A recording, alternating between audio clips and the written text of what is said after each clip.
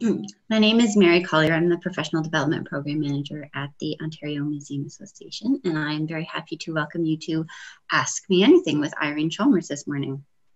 So we are presenting this in partnership with the Group of Ontario Emerging Museum Professionals Committee. So as we get started, I'd like to respectfully acknowledge that Toronto, where the OMA office is located, excuse me, has been the site of human activity for more than 15,000 years. The land is the territory of the Mississaugas of the Credit, Haudenosaunee, and Huron-Wendat. And today, Toronto is home to many Indigenous people from across Turtle Island, and we're grateful to have the opportunity to work in the community on this territory. So thank you all for being here this morning. I hope everybody's ready for a great conversation. I just want to make sure that everybody knows how to participate today. So you will see slides as I have here on the screen.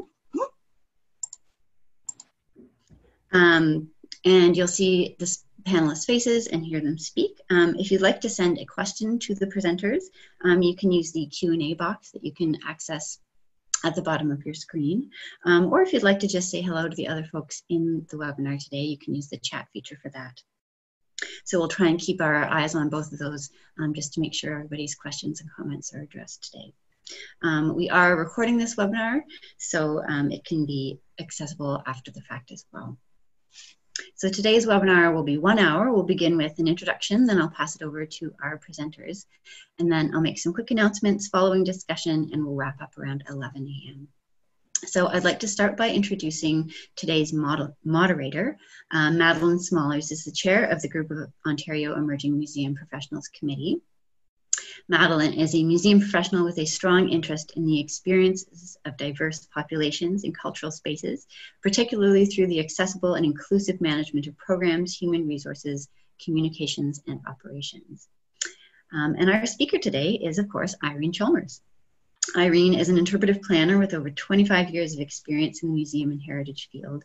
And as a freelancer, Irene has planned a wide range of museums and exhibitions for diverse clients, including the Manitoba Museum, Parks Canada, Massey Hall, and the Royal Ontario Museum. But you'll hear plenty more about Irene's career as we get going today. So I will pass it over to Madeleine and Irene to get started.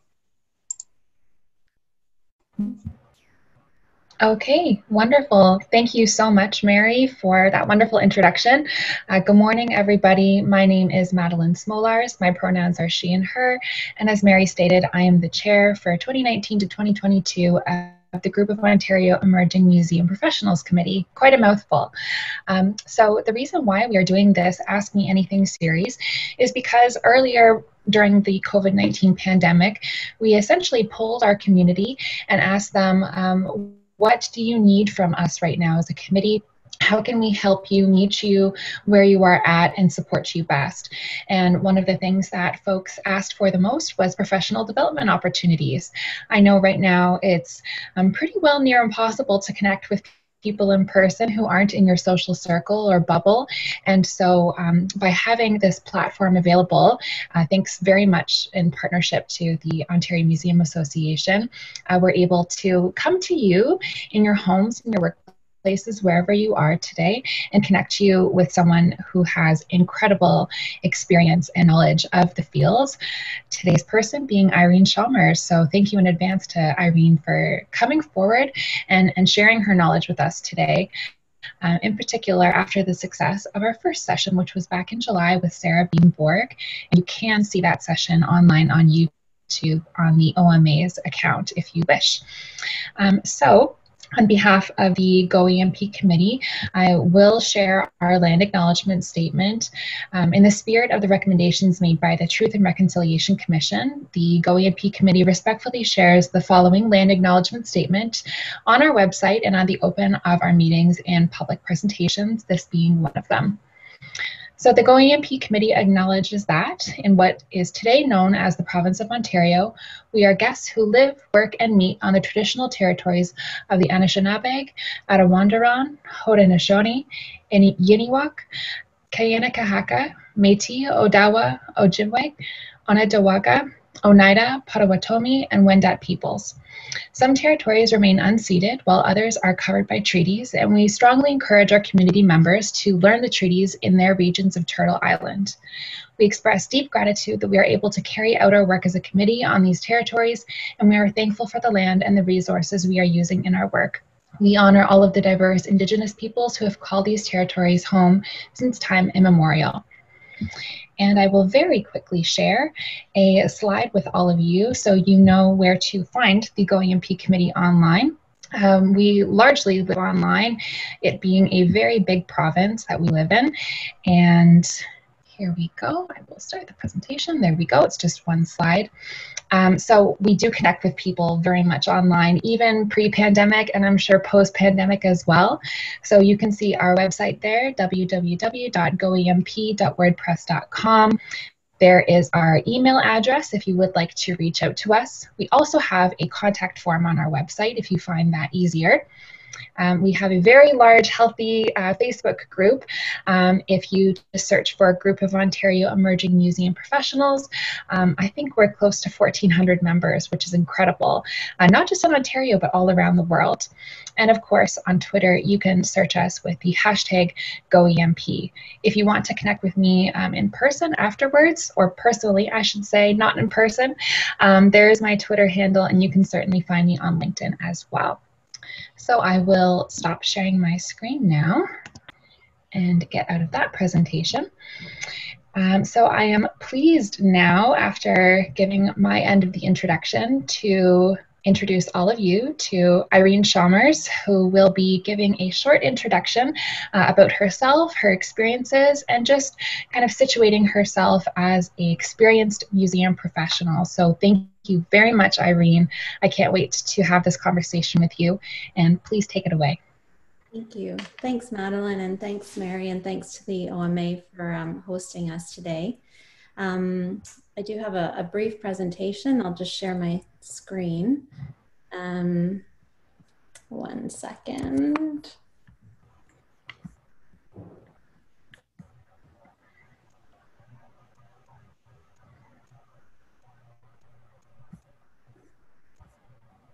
Ah. There we go.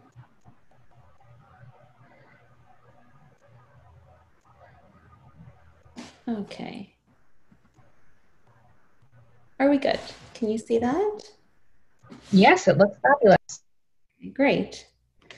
So thank you, as I said, for having me today. I'm going to tell you very briefly about how I got to be where I am in the museum field. I've been really fortunate to have an over 25-year career in the field, and still going, and really just a lot of gratitude for all the amazing experiences that I've had. But it's not been a smooth road. It's not a smooth road for anybody I know who works in this field. So I'll just tell you a little bit about how I got started. When I was in high school and in my undergrad, I wanted to be many things. First, I wanted to be an archaeologist, and so I got a BA in archaeology and history. And then I tried being an archaeologist, and I gained a tremendous amount of respect for archaeologists because it's very, very hard physical labor. And I just was not cut out for it. And so I was lucky through my undergrad to have a part-time job as a museum interpreter at the Scarborough Historical Museum. And it was such a positive experience that I thought I wanted to be a museum educator. But I tried and tried to find a job after I finished my undergrad, and I had a huge stack of resumes that for jobs that I didn't get, applications for jobs that I didn't get. And so I I knew that I was a good communicator and a good writer. So I thought, well, maybe I'll do public relations. So I thought, okay, I'm going to work as a PR professional. And I started to do a certificate in public relations at Ryerson. At the same time, I was doing my certificate in museum studies through the OMA, and learning a lot more about museum work, but still not having any success getting a job. But through that program that I did at Ryerson, an opportunity presented itself. I had a marketing assignment, and I interviewed the head of marketing at the Royal Ontario Museum, and she was very helpful and kind. And then she said, this is great, but your background sort of makes you more suited to working in education than in marketing. Wouldn't you like to meet the head of education here at the Royal Ontario Museum? And I said, well, yes, I sure would like to meet him. And sure enough, I got to meet him. And after a lot of phone calls and faxes, which shows you how long ago it was, he offered me a summer job creating discovery boxes in the Discovery Gallery at the Royal Ontario Museum. And these were the first boxes that I created. And from there, I was actually hired as the assistant coordinator of the Discovery Gallery, which is a hands-on gallery. There's another version of it at the Royal Ontario Museum now, but this is the basement version way back then. And in that job of assistant coordinator, I had the opportunity to create my first exhibit. And this is my first exhibit. And it was in the basement of the Royal Ontario Museum, and it was the 20th anniversary of the Discovery Gallery. And I was asked to create a little exhibit about the 20th anniversary. So you can see that, I hope that my exhibitry skills have come a long way since then, but I do still use a lot of quotes in every exhibit that I create, and this was my first one, and I based it on quotes of people who had been touched by the Discovery Gallery in some way. Eventually, I got to know people at the ROM, and I went on to do a master's in education because I realized that I wanted to work something with communication, with education. And I started out in the Museum Studies program at U of T doing my master's there, but they weren't able to offer the same focus on public programming education that I wanted. And so I switched to the Ontario Institute for Studies in Education, OISE, and did an MEd instead. And through that work, through that coursework, I got to do an internship at the ROM. And then eventually I was invited to create these EduKits. These are like a little museum exhibit in a box that the ROM loans out to schools all over the province. And the museum had just gotten a 3-year grant, a huge grant to create these. And I was asked to be the planner, the interpretive planner for them. So I worked with a designer. We created a whole bunch of them. And all of a sudden, I was an interpretive planner. And then came the biggest opportunity of all. I was invited to bid. That was the first time that I actually bid on a project on creating a new Discovery Gallery, which is the current Discovery Gallery at the ROM. And this is it. It still looks pretty much like that all these years later. So it's due for a facelift, but it's quite an amazing hands-on space. And that was where I met really my mentor in interpretive planning. And that's kind of a theme. If I had to give one piece of advice, it would be find a mentor or many mentors.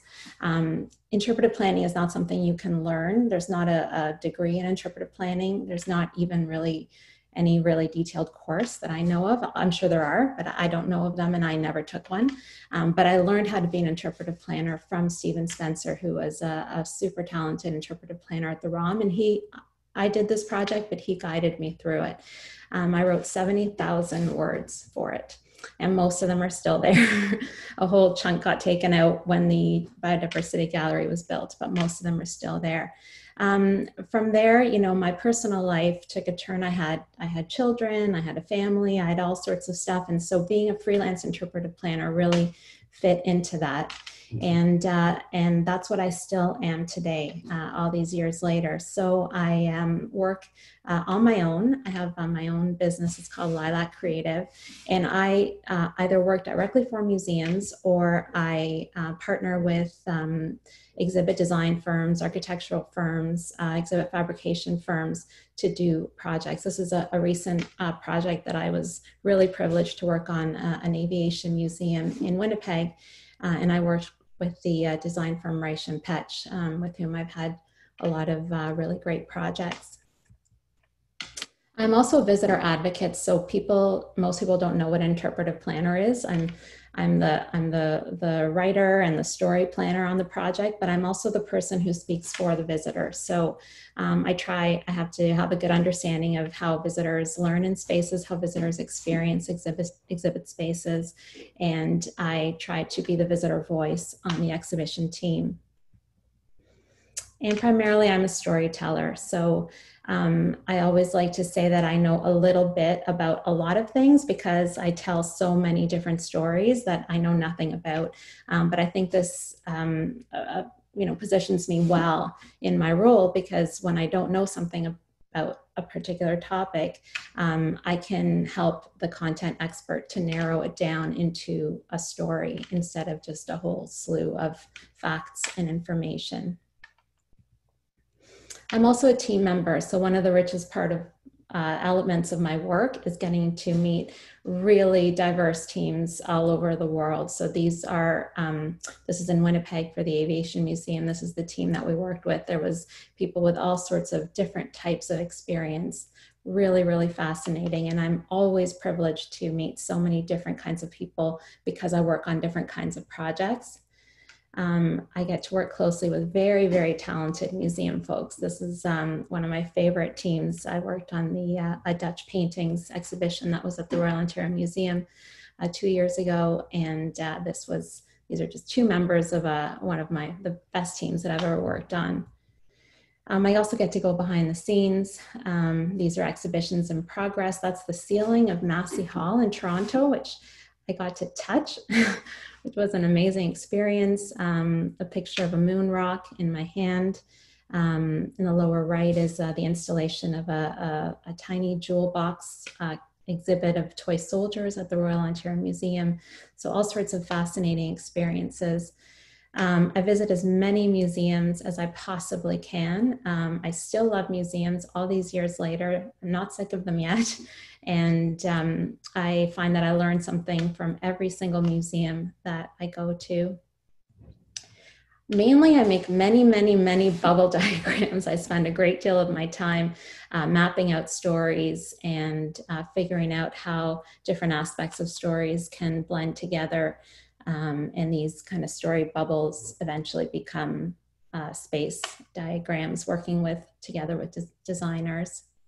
And one of the most rewarding aspects of my work and sort of where I'm focusing right now is that I'm also a teacher. So I have throughout my whole career taught. I used to teach for the OMA Certificate in Museum Studies. I taught the exhibit planning and design course for a number of years.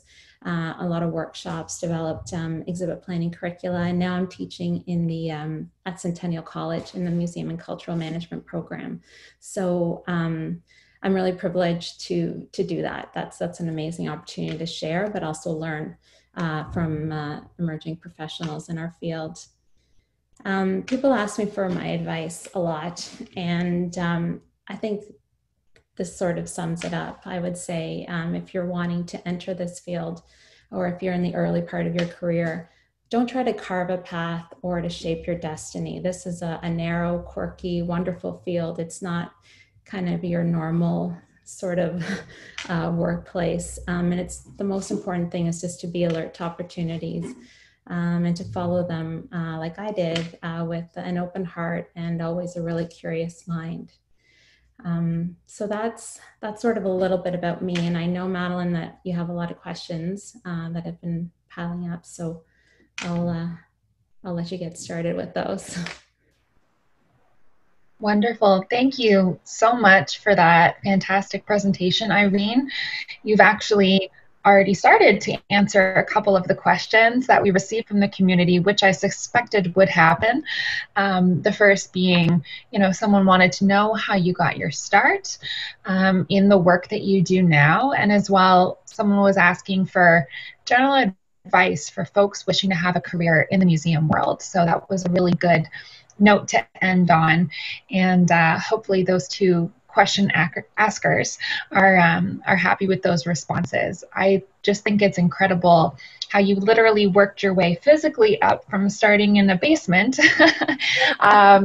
to being, you know, someone who's working at all floors of the museum. So that's a very literal journey, and I think very appropriate for someone in museum work, kind of working right from the bottom at the get-go all the way up. So congratulations on your fantastic career thus far, and for sharing your knowledge both here and as a course instructor. I think that's incredibly important, and something that you and I did discuss when we first started talking about this session.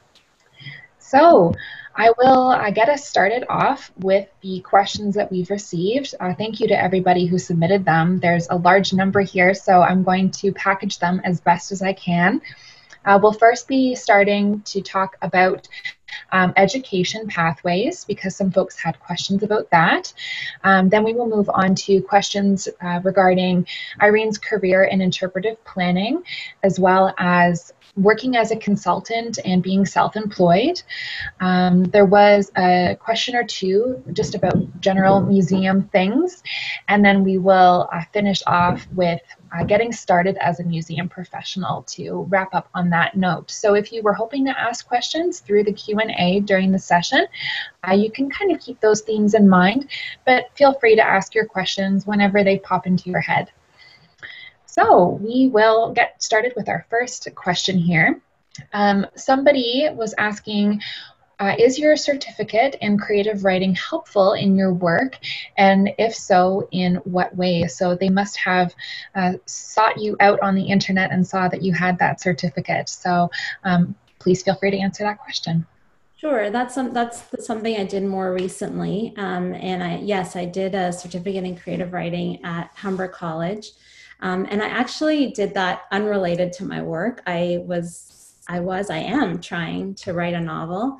And I thought that that would help me, and it has helped me. It was amazing. But I have been surprised to find that it actually has helped my work immeasurably, because you know, what I do is communications, but it's also creative. And so I think if you're doing any kind of creative work, any other program or course or experience that kind of fosters creativity and spurs your creativity is helpful, even if it's unrelated, even if it's music, even if it's visual art or something else.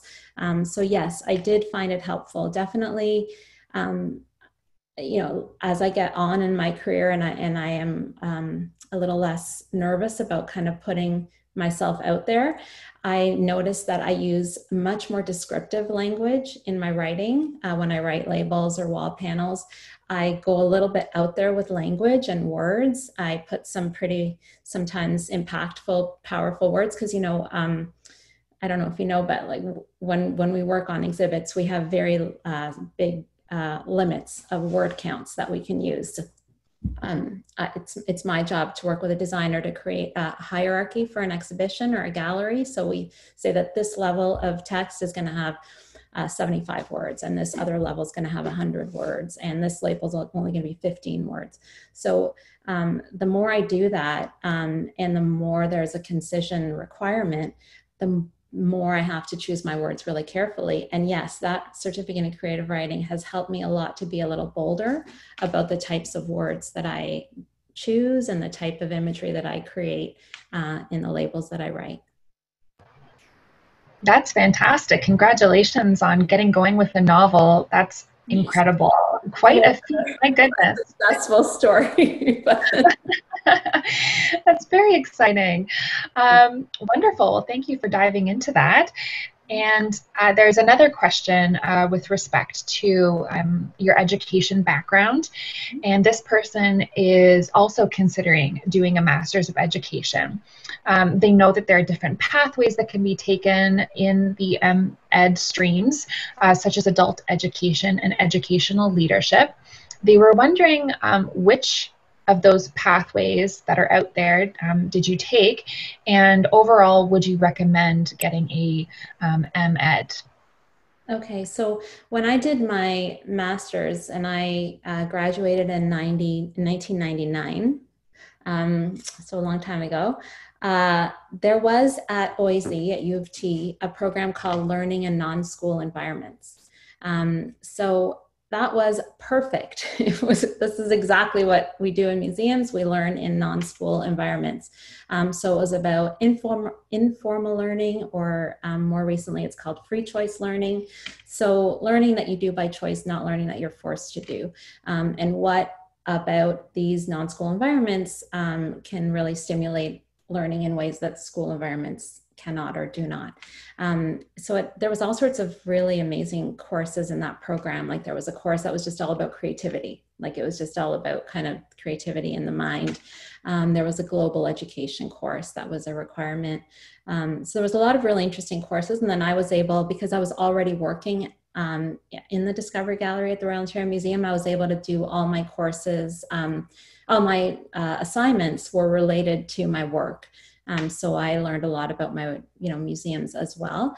That program does not exist at OISE anymore. And I honestly don't know if there are other programs like that at other faculties of education. However, I can say that I find what I learned even outside, so there was the core courses in the non-school environments program, and then there was other courses that you could take. So I took general courses in adult education, like you said, general courses in curriculum development. Every single bit that I learned is super useful. I honestly can't even think of a single course that I took that was a waste of time, which, is not everybody can say that. So I highly recommend an MEd as a preparation for museum work. And obviously not if you want to work in collections management or conservation or more of the behind the scenes, but if you want to work with the public, yeah, it's a really, really useful degree.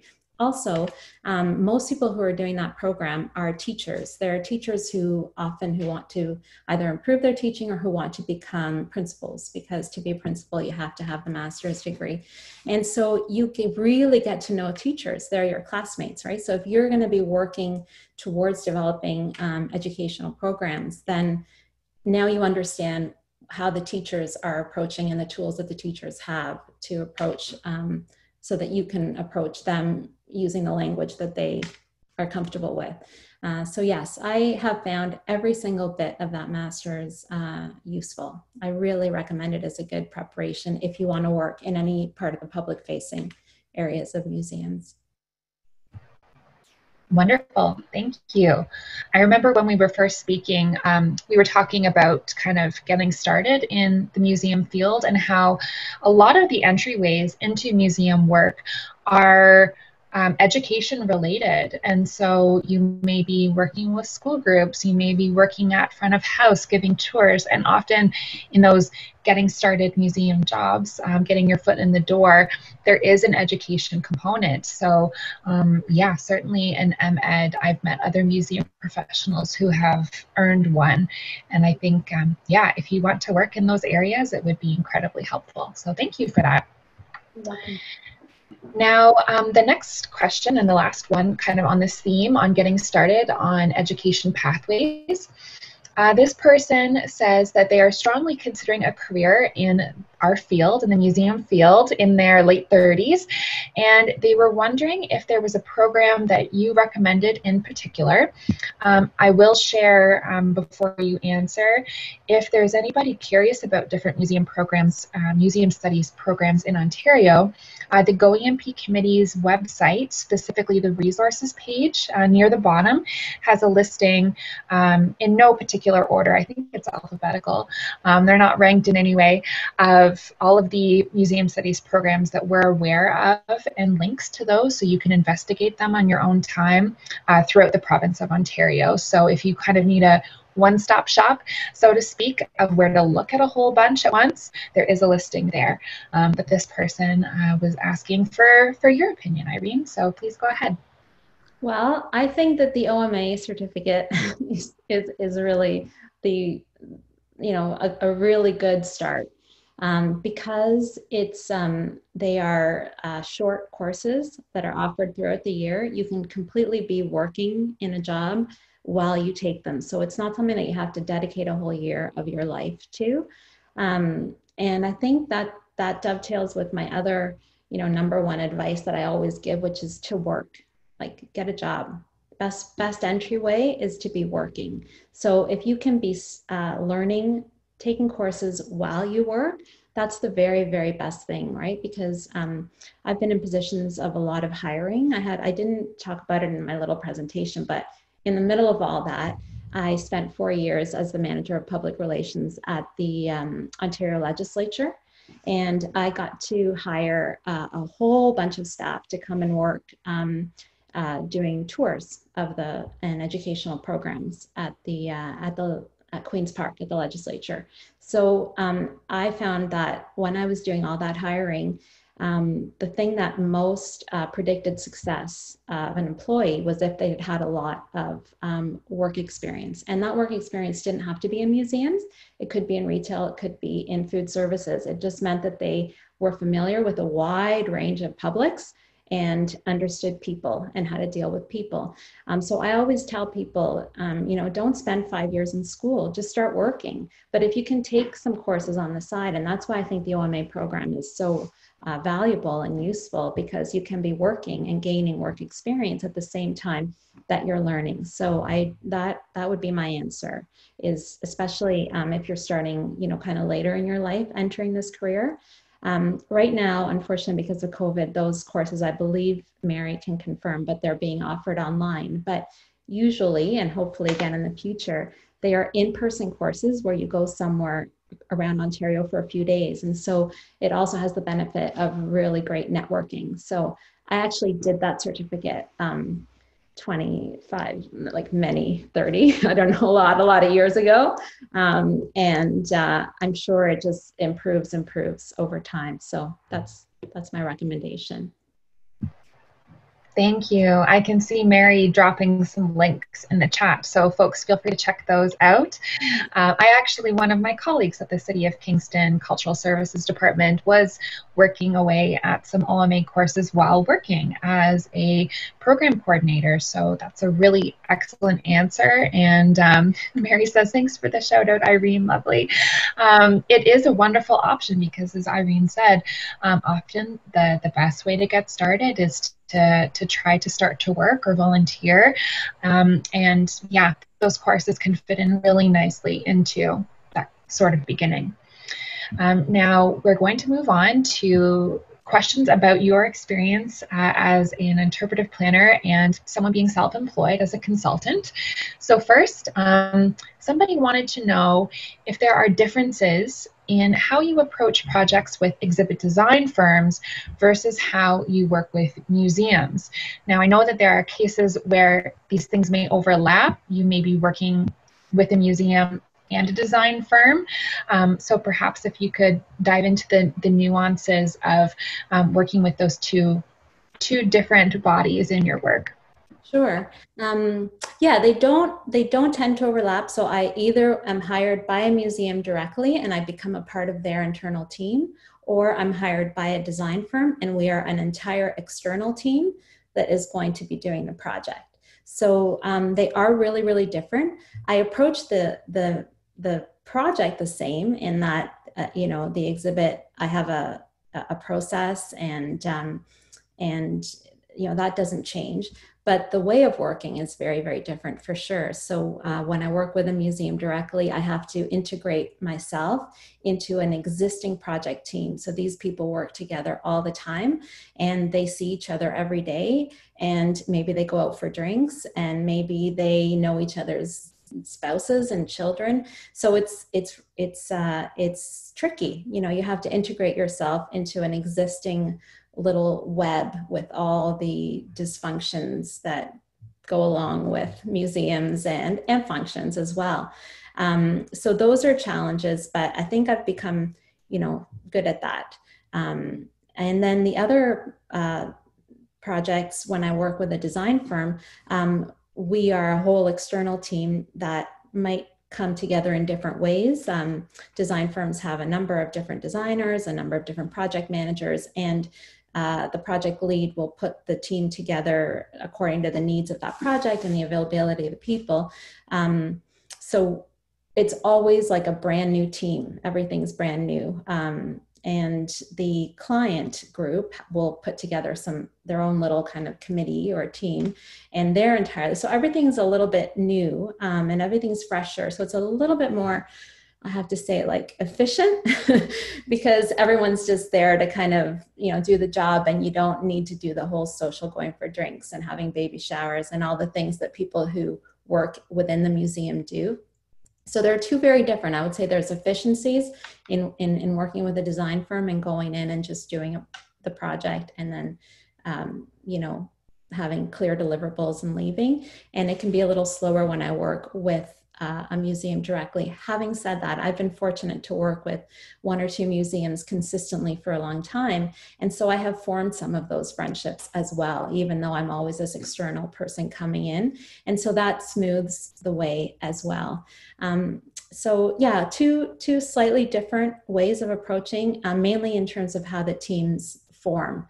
But the actual museum work of creating the exhibitions, creating the galleries, the interpretive planning work, that remains consistent. Wonderful. Thank you for that. We've had a couple of questions come through the Q&A, so I'm going to slot them in here. Amber was wondering, in general, I know it can be very nuanced depending on the project, but she was wondering, in general, what is your process for starting to approach an interpretive planning project? I know you were talking about those awesome bubbles, and thank you for showing examples on the screen of what that looks like. But maybe if you could speak for a minute about perhaps your process around getting started on a project. Sure. Yeah, start with those bubbles. So the bubble diagrams are the beginning of everything. So interpretive planning is at the beginning of a whole process. So an exhibition planning has a whole bunch of different phases. And the first phase is the concept phase. So you're just developing a concept, and the interpretive planning starts right at the very, very beginning. And then we go right kind of to the middle. And then once kind of detailed design and fabrication starts, then the interpretive planner kind of pulls out and other people take over the project. So my work always happens near the beginning, which is really exciting because you get to shape it. So those little bubbles that I showed you are where you take a chaos of story. There's tons of story, and then you just distill it, and you distill it, and you distill it, and you try to find the nuggets. What are the most salient pieces of these stories? Which are the parts that will resonate? And a little bit is educated guesses, a little bit is gut feeling, and a little bit is, actually Sarah Beam-Borg said this when you asked her questions in her Ask Me Anything, and it's exactly what I do too, is you speak to the content experts, the curator, or it's not always a curator, and you ask them to tell you about the topic, or you ask them to write outlines. And after you do it a few times, you see a few parts of the story that crystallize, that really stand out. And so those are the parts that become those big bubbles that you saw in my bubble diagrams. And then my job is to find out how those bubbles can work together to tell the big part of the story, and very early on to start working with designers and the space and trying to map those bubbles onto the space. So it's a really interesting exercise, and it's amazing to see how those story bubbles end up sometimes, not always, actually dictating the way the space lays out when you finally build the exhibition or the museum. Wonderful. Thank you so much. I know that question, you could probably talk all day about it, considering the depth of your experience. About that, for sure. Yeah. That's fantastic. Thank you. And thank you, Amber, for asking that question. We're going to bridge talking about specifically interpretive planning and kind of being a consultant and being self-employed with the question that someone asked, which is, what part of your job over the years perhaps has surprised you the most? And that could be, as someone who's self-employed, as an interpretive planner, but what has really surprised and struck you about your work? Oh, that's a really good question. I actually have to think about that. What has surprised me the most? Honestly, I think that the projects keep coming. Every time I do a project that is just really amazing, I think, wow, it cannot get any better than this, like to have had this opportunity in my life. And then something else phenomenal will come up. And I think that just speaks to the vibrancy of our field, to how amazing museums are and how there is never an end to the topics that we can explore and the amazing media that we have at hand to explore them. So for example, I had a few years ago, I mentioned I worked on the Dutch paintings exhibit. Well, I have not gotten ever to work with fine art because there's sort of like museum interpretive planners and art gallery interpretive planners, and kind of never the twain shall meet. Like you as a museum person, you don't really get hired in art galleries to do interpretive planning, and sometimes from art galleries you can come to museums, but not really the other way around. Anyway, I had never gotten to work with fine art, and then I found myself standing right beside the crate when they pulled out the Rembrandt, and I could not touch it, was not allowed, but I could see it and breathe it and be right near it. And that was an amazing, and I thought it could not get any better than that. And then I had an opportunity to work on a Holocaust museum. And I am Jewish, so it's a story that has touched my family, that is very close to my heart. And I got to be on the ground floor of developing from scratch a Holocaust museum. I thought it could not get any deeper or more profound than that. And then I got to touch the ceiling of Massey Hall. And then I got, there's all these just always amazing experiences. And I think that's what surprises me, is how rich our field is and how varied the opportunities. Wonderful. Thank you so much. My goodness, I would love to see your full CV. Like, it must be several pages long at this point. Thank you very much for speaking about that. We'll kind of angle a little bit more towards self-employment now and consulting. Somebody was looking to perhaps get started with their own consulting business, and they shared they're in St. John's, Newfoundland, which is incredible. So it shows that the OMA and our programming reaches across Canada. So thanks for this question. This person doesn't quite know where to start with their own consulting business. And so they were wondering if you had any advice or resources for someone just starting out. And as well, I'll kind of couple this with another question. Perhaps if you could speak about where self-employment and consulting may be headed in the next couple of years, because that could help this person out as well. Sure. Well, it depends really what area of consulting she wants to do. So I don't know if you want to be like a freelance conservator or,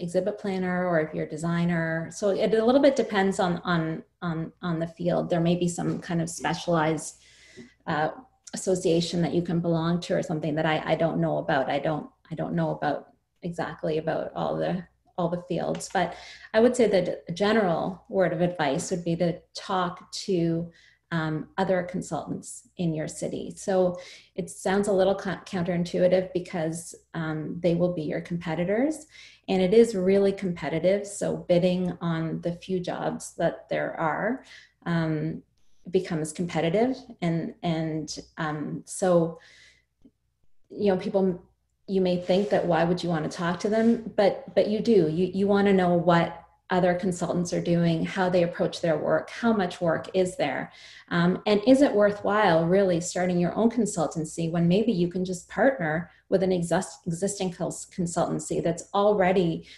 plugged into all the RFP networks. So there's like places where you can find out who has a request for proposals out, who is looking to hire a consultant.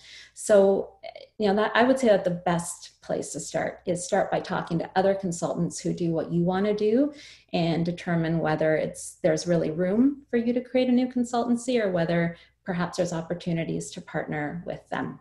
So that would be a first step. And then beyond that, make sure that you're connecting with the community. So go to conferences.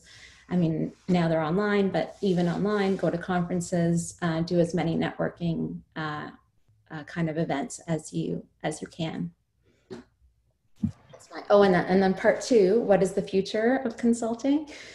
I don't know. This is like the, like what is the future of museums? I mean, we don't, you need a crystal ball. We don't know. But what it feels like to me is that, with so many museum folks laid off, I think it'll be harder in the next little while to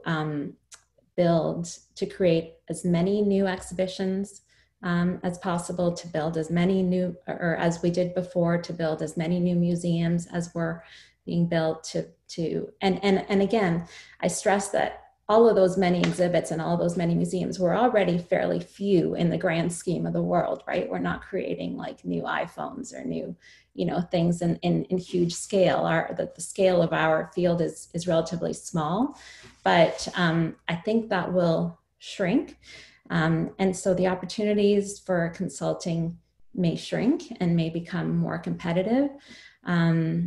At the same time, I think there's an opportunity there for younger people to enter the consulting world, because you will be charging a lower fee than those of us who have been already doing this for 25 years. And so if those fees shrink, but the work is still needed, you are better positioned for that work. So I think the opportunities are there. I think we need another kind of year or so to see how this all shakes out. Thank you. We're definitely at a point in time that feels like a turning point, because things are changing so rapidly in the world, and then we're also dealing with a global pandemic. So there's a lot of different moving pieces to keep in mind moving forward. So thank you for using the experience you do have, and to kind of, I know it's difficult to predict. As you said, you need a crystal ball to come even close to seeing what it might be like, and that's just not possible. But thank you for sharing that. I will just briefly have a moment to touch upon a question that somebody asked a little bit about the future of museums, about whether it's profitable to move your museum online, make it virtual for free. This is something that you and I had briefly spoken about, and neither of us have much experience in that. And so I just want to take a moment to encourage anybody who's interested in virtual museums or doing any sort of digital work to, like you said, with respect to consulting, speak to people who are already doing it. So for example, the folks at the Bytown Museum in Ottawa have brought a lot of their offerings online. I know that they have like a 3D digital tour. So if you are curious about any kind of museum work, honestly, it definitely pays to speak to the people who are working on the ground and are at the forefront of those changes in museum work as well. Now we are getting towards the end of our time, so we're going to wrap up with a couple of comments about what it's like getting started as a museum professional in general. So I will try and couple these questions together so you can offer some final remarks before we leave for the day. I can't believe it's gone by this quickly. Somebody asked, what is one thing you would say to museum study students who have started in their programs this month? And I guess, as an instructor yourself, perhaps you could share some words that you shared with your students already. Sure. Yeah, we just started our course this last week. I think what I did say and what I would say is, first of all, welcome. This is an exciting field. It's a little bit of a wild and unpredictable field. But I think the most important thing is to be positive and like I said in my introduction, open, really open. I have seen in the past a lot of my students be frustrated that they don't like any of the jobs that are available. This was like in the pre-COVID days, so I think they would maybe not say that now, but I would point them, they were coming towards the end of their program, and I would point them to all these spring job postings that were coming up, and they would just say, yeah, I don't want to do any of that. None of that appeals to me. And I said to them, and I say to my students now, and I say to this asker of the question, you have to be open. This is not a field that you can succeed in if you have a really narrow vision for what you want, because it just doesn't play out that way. You have to be open to opportunities, open to different pathways, open to alternative views and ways of doing things. And so just be present, be open, be positive, and see where it takes you. Thank you. Somebody did specifically ask about the Centennial program, which you are teaching in, and they were wondering if you could just give like a little bit of detail about what it offers students who are just starting out. They've been looking around at different programs and wondering how to get started because they're just trying to learn more about the field and are thinking about getting their feet wet with a program. Sure.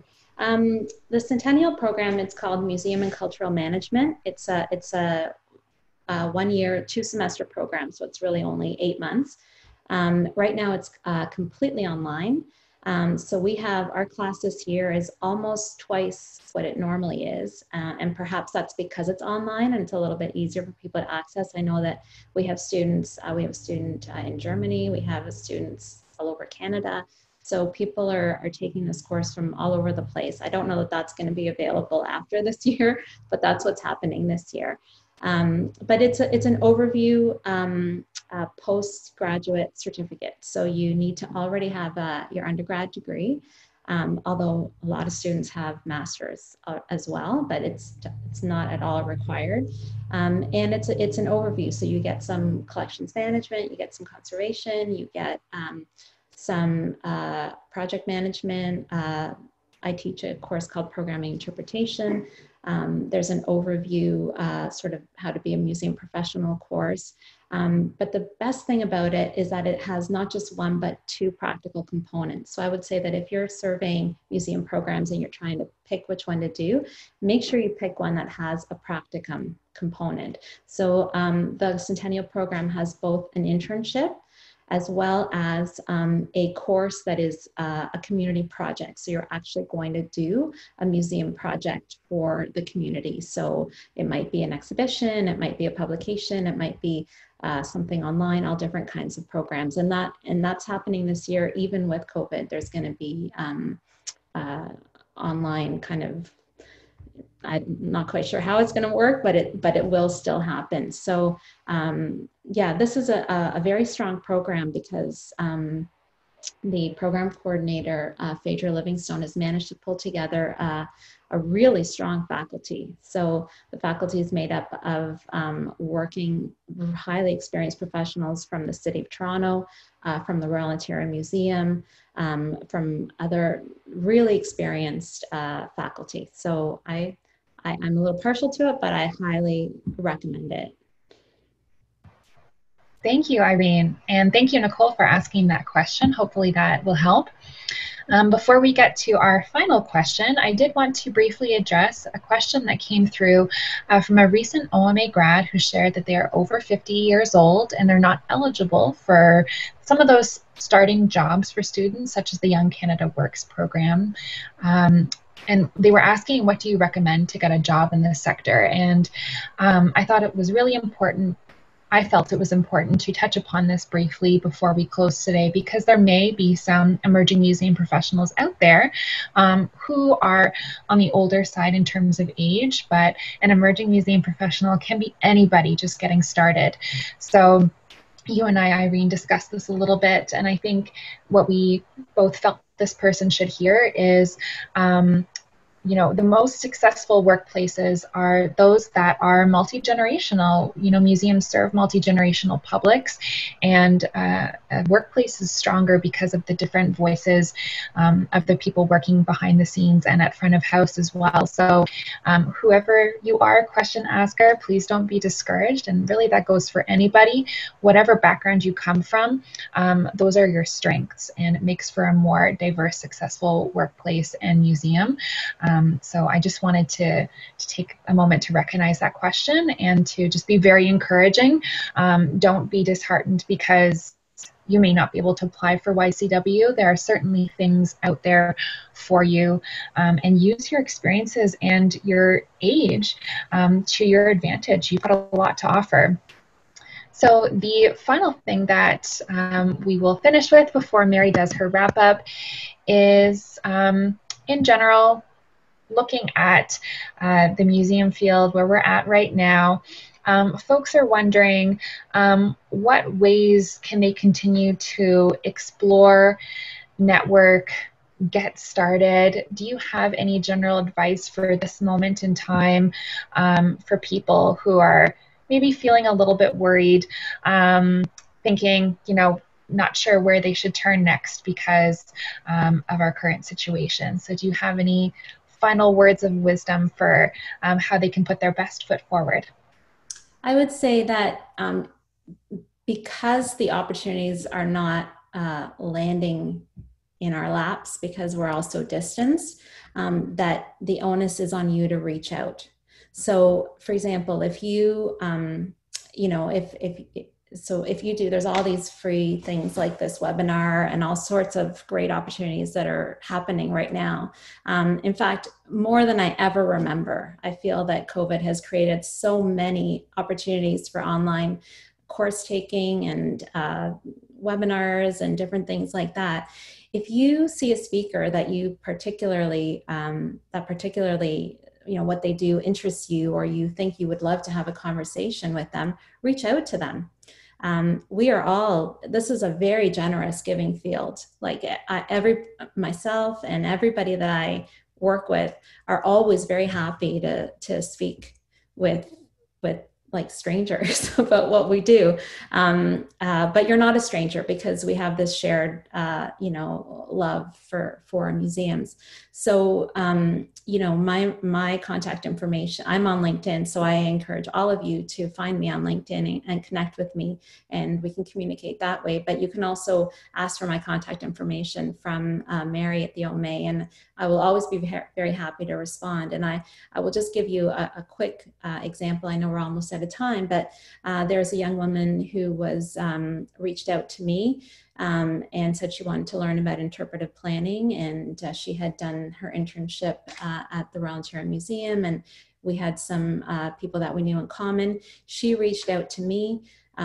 We met for coffee. I was really impressed. We kept talking, and she ended up I sort of mentored her a little bit, and she is now embarking on her own freelance career, working with the design firm that I was working on one of the projects that I worked on, doing interpretive planning. So that's all because she reached out to me, and you know, that happens to me quite often, and I know most of my colleagues are quite often meeting and chatting. So just because we can't do that in person right now doesn't mean that we can't continue to connect.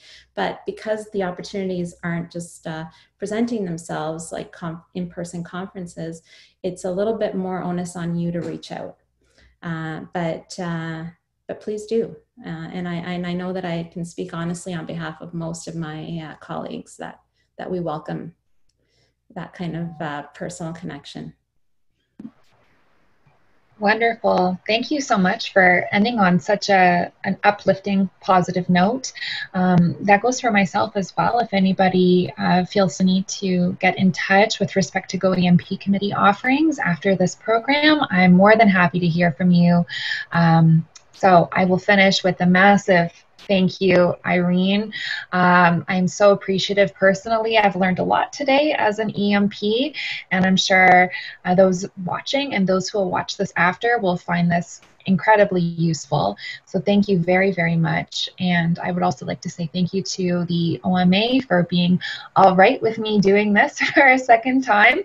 And I know that Mary has some final slides to end with, so she will be giving our conclusion today. So thank you very, very much. Well, thank you both. Certainly on behalf of the OMA, we really value the partnership of the group of the Ontario Emerging Museum Professionals Committee, and being able to, connect people together like this. So many thanks for your ongoing partnership, and thank you, Irene, for sharing all of your experiences and insights.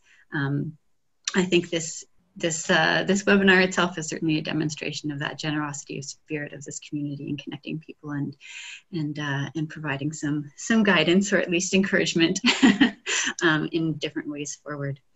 And thank you everybody who signed in today. It's wonderful to have so many people both submit questions in advance and then participate on the day of.